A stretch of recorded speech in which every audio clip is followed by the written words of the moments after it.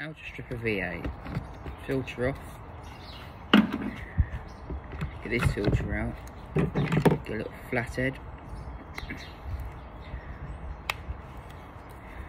pop this inner filter out, pull, you'll see a lot of dust in there, wipe grand cleaning box, you might have a small tool, just chuck that in how it is, pull that up. Then you'll see 2 red clips. If you just press one of them in, you can slide that out. Then you've got that little red lever there.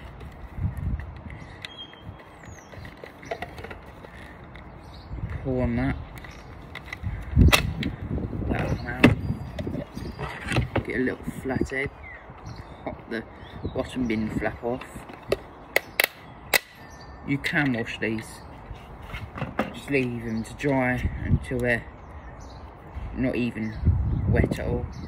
Then take the outer rubber seal off with a flat edge just to put it up. Chuck that in the box or wherever you're going to clean it. That's that done. Then you've got this. Take the little bottom flap off or rubber seal. Get a flathead. Just leave your screwdriver around.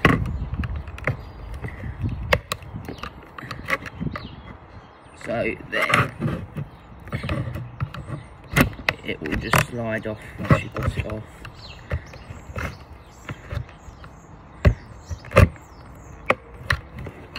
But you can actually, if it makes it easier, T15. You've got 4 screws back here. If you just take them off, they're just here. So 1, 2, 3, 4. So if you just take them out, just put your screws in a pot, or I'm using a magnetic plate.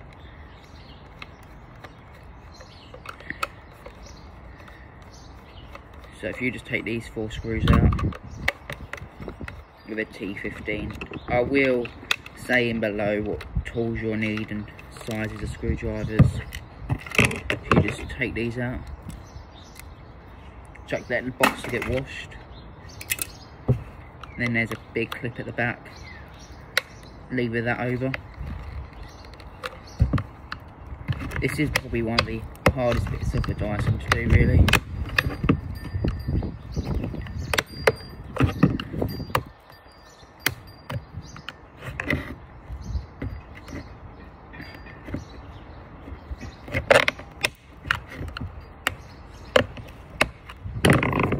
That off, you can pull. You've then got a little ring inside. You can push that out. It just goes out like that. When you've got the cyclone bit off. Then I think it's a T5, I will say in description. But you'll have 1, 2, 3, 4, 5 screws there. 1, 2, 3, 4, 5. If you just take those out.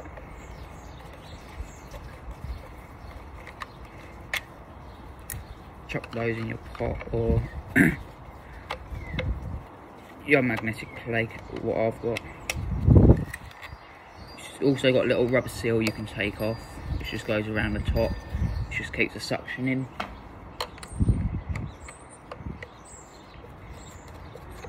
Just take the screws out.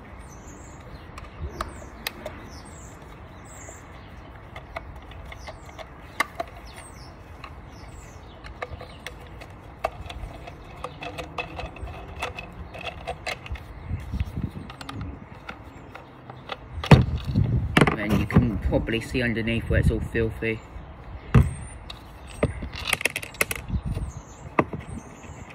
Put all your screws in your pot just so they don't get lost.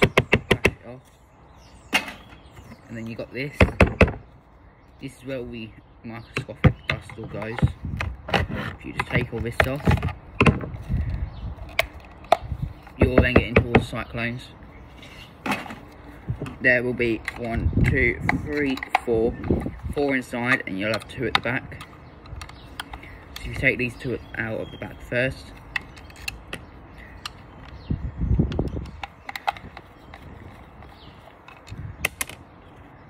Put those on there. And then you've got 4 here, so every 2 cyclone you'll have 1 in the middle of the beginning of the other third cyclone.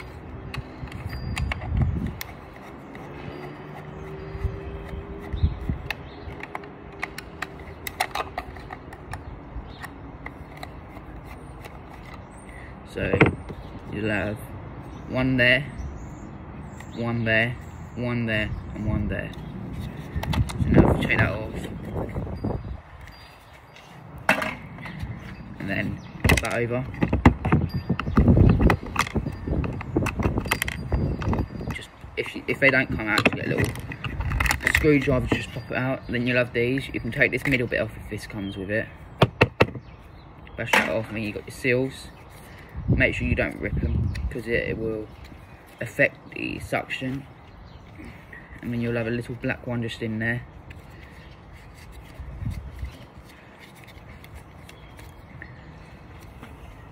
And that'll be your seal holder done. Then you'll have the inside of here. You'll have that bit, which is all. And then you'll have this bit, which you can take the back bit of the rubber off.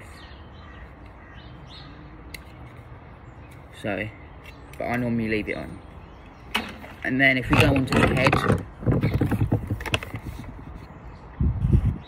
bits falling out of it, put those screws in there. Now you're going onto the head, pop it off like usual, put that there.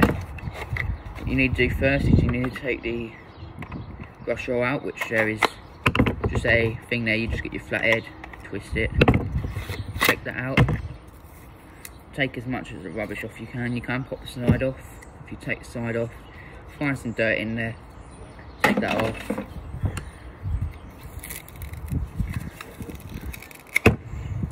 Take this hair all off. Chuck that down there. If you've got any scissors, it'd be easier. But just take all the hair off, just so then you can wash it.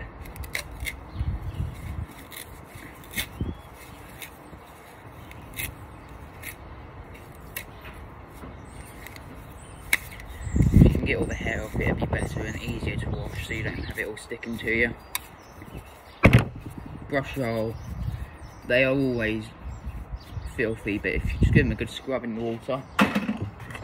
Then got this, you'll have this rubber bit on the back. You'll have a little space for a screwdriver to go in, just like here. You'll have that, get a flathead, pry it up. You'll find some dirt in there. It's normal with these. And then there's one way you can pull them out, but you kind of need it with dust out first.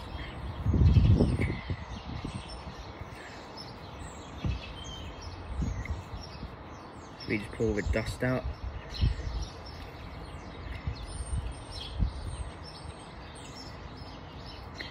Just little holes for you to pull it all out. You've got a little arrow of it sliding down, so if this wants to slide down, or if you just want to be a bit more easier, you can just pull it out on the top,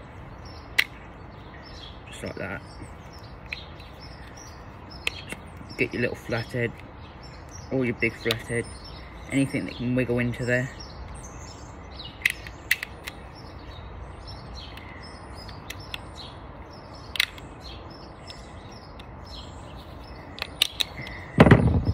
Comes out like that, and really stiffly you can pull it out. You'll have some bits stuck in the rubber, but you take that bit out, try and get all this dust out.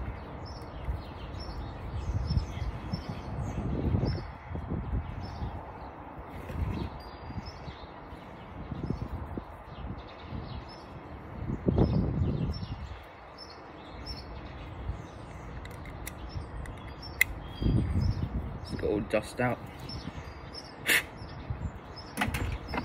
Now you'll need your same, I think it's T15 screwdriver, and you'll have 3 at the front. You'll have 1 in each corner here. You'll have 1 just in the middle down here, which might be covered with gum. You'll have 2 here. You need to take those out.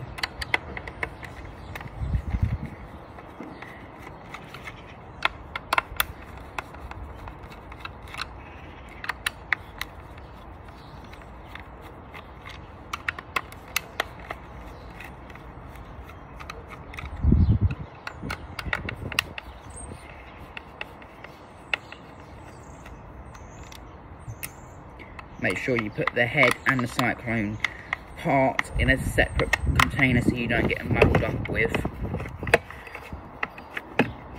because some are different sizes.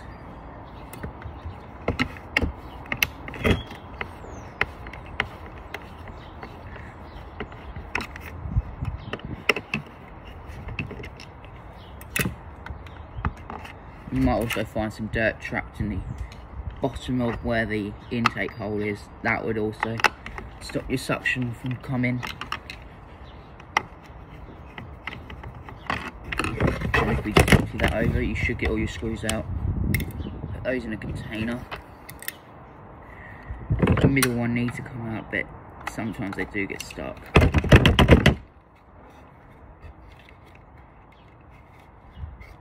Really small screw. And then you will need to get your flathead, go behind the neck and pull it up.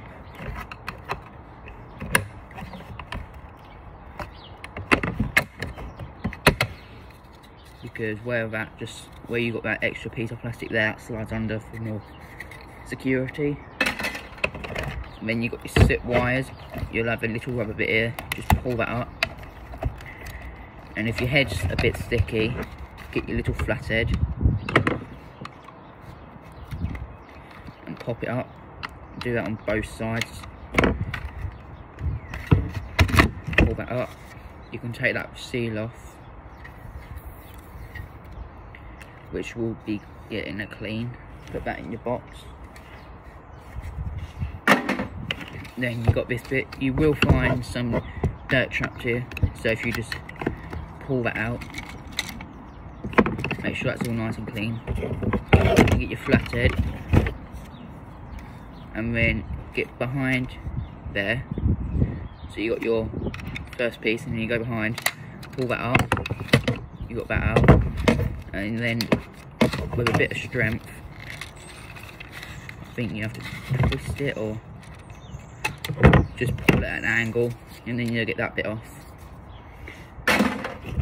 And then you'll just be stuck with that which you just leave. So that is how you strip a V8 down. Thank you for watching and have a good day.